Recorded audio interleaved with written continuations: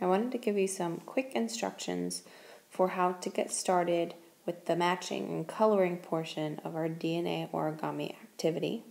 So the first thing you're going to do when you get this strange looking piece of paper is turn it so the words front and back are at the top and so you can see them. That'll just give you a point of reference as I go through and kind of show you what we're doing.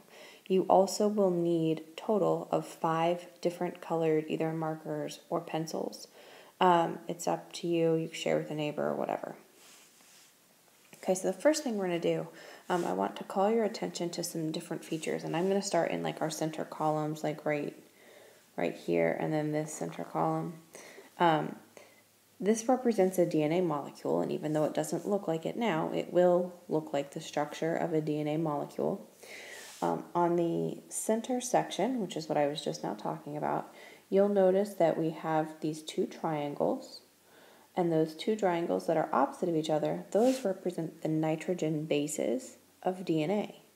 And then on the outside piece where you've got these black, almost little bars with a little sugar ring in the inside, this actually represents the sugar, and then the black box with the 4 circles around it represents the phosphate group. So here we have our sugar and our phosphate backbone, and then our nitrogen bases in the center. And so one piece that includes the sugar phosphate and one piece of the triangle represents a nucleotide. So just as a point of reference. Our first task is to take a look. We're going to go ahead and start on the front side. And I want you to notice some differences in each of our blocks. First of all, some of these have 2 lines on this diagonal line, so 2 slashes. So the first one and the second one both have 2 slashes on the diagonal line. When I get down to the third one, I actually notice there are 3 slashes. And so the 2 slashes and the 3 slashes are different. Those actually represent the number of hydrogen bonds between the bases on opposite sides. So this one has 2 hydrogen bonds, and this one has 3 hydrogen bonds. I also want to point out that sometimes you have a base that has 1 ring. So this has got like 1 polygon, and over here we have 2 rings, and that's got 2 polygons. And so that happens whether it's the 2 slashes. We also have 2 rings and 3 slashes, and 1 ring with 3 slashes. Okay, so there's a total of 4 different nucleotide bases. There's your phosphate group and your sugar group. So what I'm going to do is I've actually set my pen. Now I am using my finger, so forgive me if I get sloppy. But I'm going to go ahead and start on my 2/2 ring. And so what I'm going to do is I'm going to use the color green to represent that particular piece. You can use whatever color you want. So for all of my 2/2 rings, I'm going to go ahead and color those green. So now I look down to the next section. This is a 2/, and here I have my 2 ring. So I'm going to go ahead and I'm going to color that piece green too.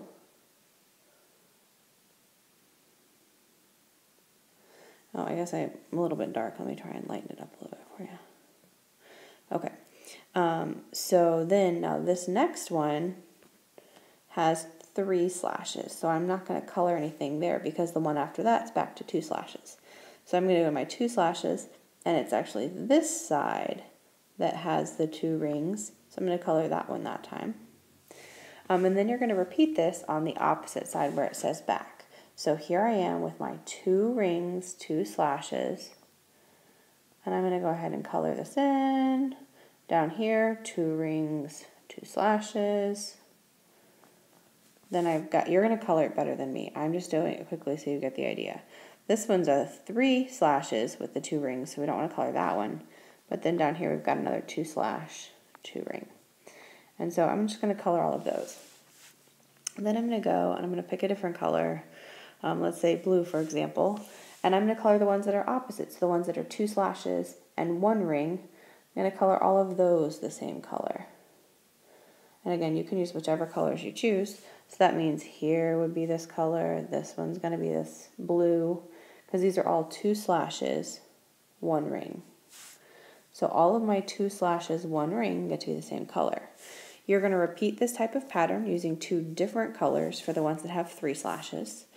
Also, I would suggest that you color just your sugars a different color.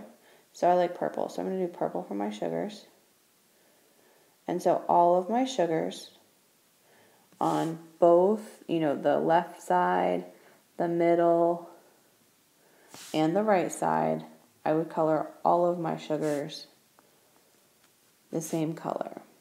If you want to go back and add color to the phosphates, you can.